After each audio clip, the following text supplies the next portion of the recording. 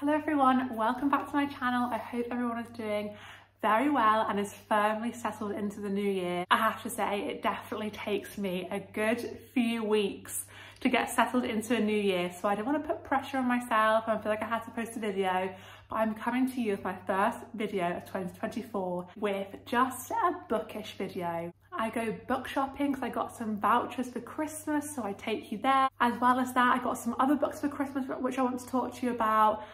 Also want to pick my February TBR. I really just can't decide what I want to read, so I'm thinking I might pick one or two and then the rest I might just do like a random generator because I think that's always really fun.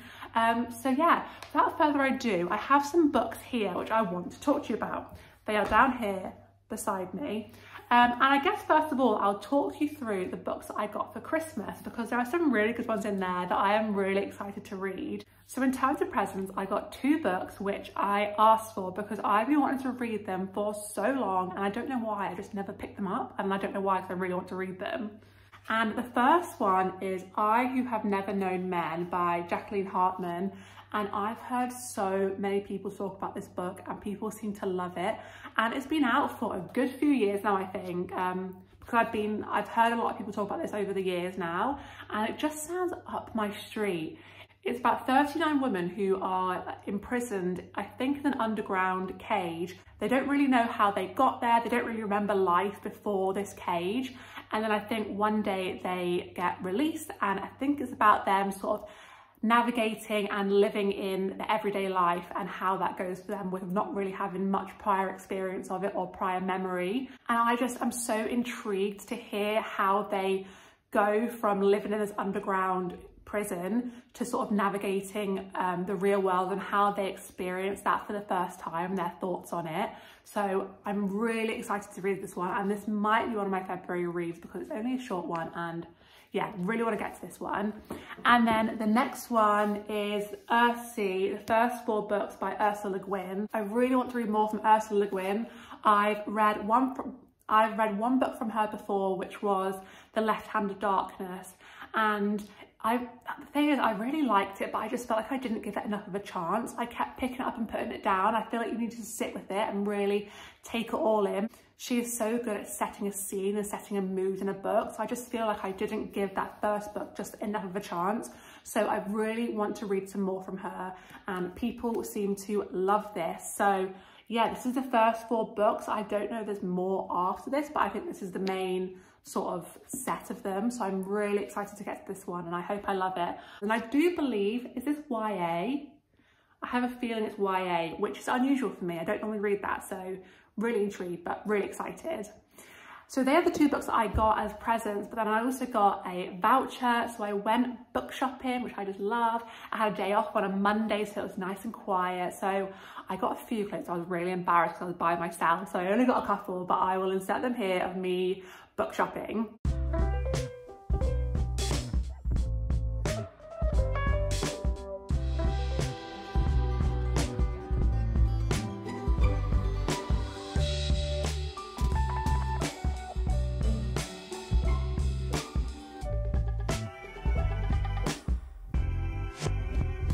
And when I was there, I picked up 4 books. All of these books I've heard great things about, so I saw them and just thought, I'm gonna get those. First one being the one that I'm reading right now, and oh my gosh, I am loving it. And it's Murakami's Kafka on the Shore. And I have read a couple books from Murakami. I read The Wind-Up Bird Chronicle and I read Killing Commendatore. And is that it? When I first read The Wind-Up Bird Chronicle, I was blown away. I was like, oh, and I read Norwegian Wood. But when I first read The Wind-Up Bird Chronicle, I was blown away. Like, I was like, this is amazing. I've never read anything like this before. This is like, wow, so good. And then I read Killing Commendatore and Norwegian Wood, and I just wasn't overly enamored with it. I mean, I think that's controversial to say because people love Norwegian Wood, but I wasn't gelling. So I was like, oh my gosh, I thought I loved Murakami and now like I'm not so sure anymore. But I remember someone in the comments actually told me to read this one because it was his best, and oh my gosh, I am loving it. And it's the same feeling that I got as when I first read The Wind-Up Bird Chronicle. It's just, the way he writes is just so stylish and cool, like, and the way he like subtly integrates magical realism into stories, there's just nothing like it. It's so good. I'm about halfway through, so I'll let you know how I get on with it and how I enjoy it at the end, but so far it's so good. I mean, there are some like really gruesome bits which I was like, oh, I hated reading, but yeah, just amazing. I'm so glad I got it. Thank you to whoever commented and told me to get it, because yeah, amazing, love it.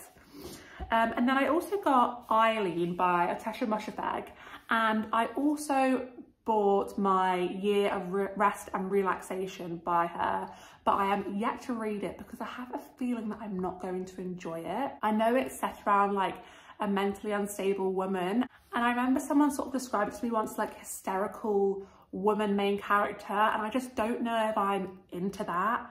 So I haven't read it yet, but do let me know if I should, because it is on the bookshelf, and so I may as well read it. But people say that this one is even better. When I was buying this, the man at the till said this was his favourite book by her. So yeah, and I believe this is a film as well. So if I enjoy it, then I will definitely give that a watch. But also the cover is giving big winter vibes. So I mean, it's absolutely freezing at the minute. So I feel like this could be a good vibe. I believe it's about a woman who works in a prison. So it's about a woman called Eileen who is a secretary in a prison. I think she has quite an ordinary life, living with her unwell father. Then when the beautiful, charismatic Rebecca St. John arrives on the scene, Eileen is enchanted. But soon Eileen's affection for Rebecca will pull her into a crime that far surpasses even her own wild imagination. So that sounds kind of fun, kind of mysterious, a bit dark. So this sounds more up my street than the other book. So yeah, gonna give this one a go and hopefully I like it, because people do seem to love her writing. So I do really want to give her a chance. And then the next book I got is Pachinko by Min-Jin Lee. And again, I've heard so many good things about this. I remember this was on Dua Lipa's book recs when I went to Hay Festival last year, and I picked it up, and for some reason I didn't purchase. So I saw it and I thought, I'm gonna give that one a go, because people seem to love it. People think it's a really beautiful story. I'll read you the blurb so you know what it's about. It says, teenage Sunja, the adored daughter of a crippled fisherman, falls for a wealthy Yakuza. He promises her the world, but when she discovers she is pregnant and that her lover is married, she refuses to be bought. Facing ruin, she accepts an offer of marriage from a gentle minister passing through on his way to Japan. Following a man she barely knows to a hostile country where she has no friends, Sunja will be forced to make some difficult choices. Her decisions will echo through the decades.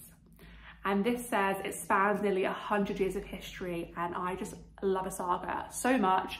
That's why I love John Steinbeck's books so much and his sagas. So I'm hoping I love this one. Yeah, really excited about this one actually. Then I have this one, A Fine Balance. And I remember I saw someone read this and said it was heartbreaking but so beautiful. And then also reading some of the reviews on the back, it says like, this is a work of genius. I cannot begin to review it without saying so. It should be read by everyone who loves books. Win every prize, make its author a millionaire. And I felt like the reviews were just so glowing, and also from the person that I saw who read it, I thought I'm gonna give that a go. It's about, it's set in mid-1970s in India, and it tells the story of 4 unlikely people whose lives come together during a time of political turmoil soon after the government declares a state of internal emergency. Through the days of bleakness and hope, their circumstances and their fates become inextricably linked in ways no one could have foreseen. So yeah, really intrigued with this one. It's quite a hefty one, but yeah, people say it's, yeah, heartbreaking but beautiful, and the reviews just really sold me on it. So if anyone has read this book, please do tell me, because I really want to hear more from it. But yeah, really excited. So they are all the books that I got for Christmas. So I've put those all on my TBR list, obviously, but I have some more books that I really want to get to. So this is why I'm a bit like, I don't know which books to pick for my February TBR. I'll just quickly show you the ones that I want to read as well. I've got The Parable of the Sower by Octavia Butler. I really want to read an Octavia Butler book, so this is why it's on my TBR list. In the same vein, I've got Nights at the Circus by Angela Carter. I really want to read an Angela Carter book. I've not read anything by Octavia and anything by Angela. So I really want to read one of their books. So this is why they're both on the TBR list. And then I've also got Cat's Eye by Margaret Atwood. This book was on my like rest of year TBR that I did in November, I think. It was extremely ambitious. I did a few of the books, but definitely not all of them. And I really love Margaret Atwood. So I feel this would be a really good book to like do towards the beginning of the year because it just gets me in the mood. I feel like I always love her books. I'm always just so like into them and I can't stop reading them. So yeah, that's my TBR. And then also this book is on my TBR, Victory City by Salman Rushdie. I got this one last year at Hay Festival when I went to a talk about Salman Rushdie, and it sounded really great. It has some magical realism in it, and I really want to be reading some more books centered around magical realism. One, because I just reading Murakami again, it made me realize how much I love it.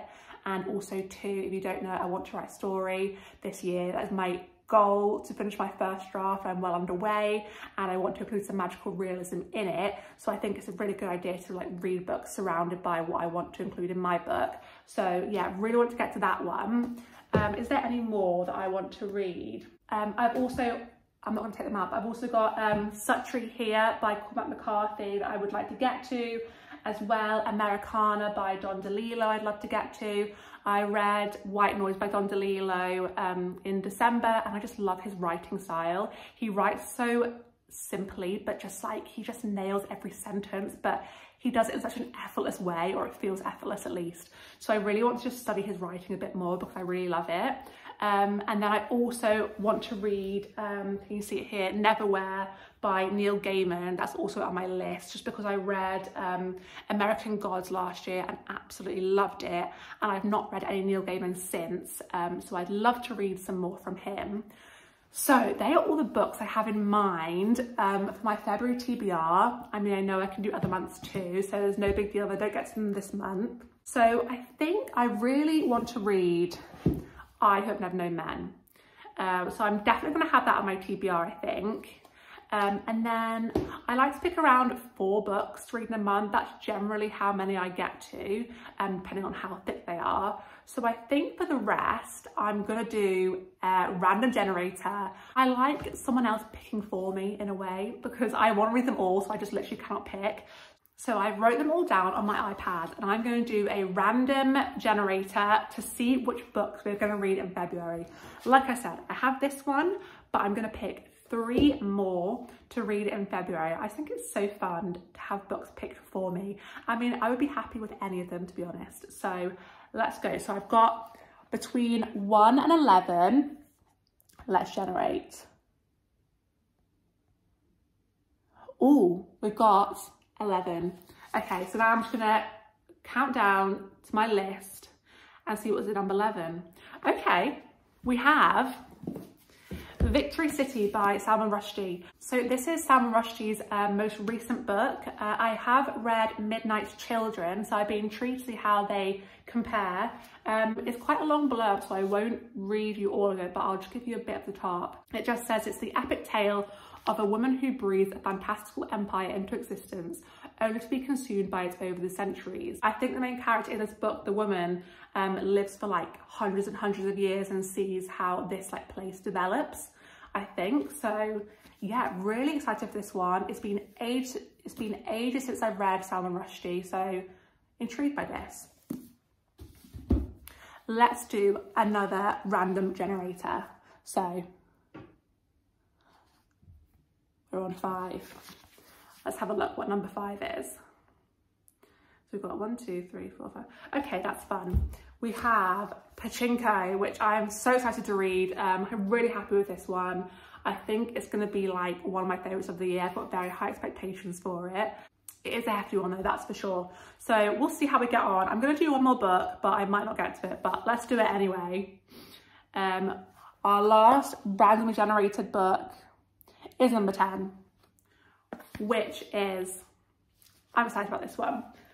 That is Americana by Don DeLillo. I'm really excited about this. Like I said, I love his writing style. I really want to study it a bit more. And this book sounds really fun. So I will read you the blurb. It says, David Bell embodies the American dream.